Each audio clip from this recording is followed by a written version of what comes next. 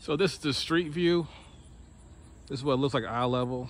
So you can see it is quite an incline, but it's flat in the back. Get an idea of the street. You can see nice neighborhood. From my understanding, it's a cul-de-sac down that way, so you don't have too many people just driving through. And it seems like neighbors take care of the yards.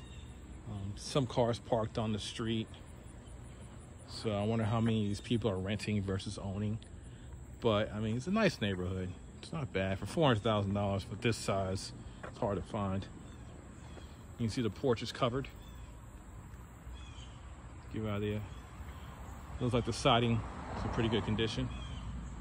Yeah, it's pretty cool.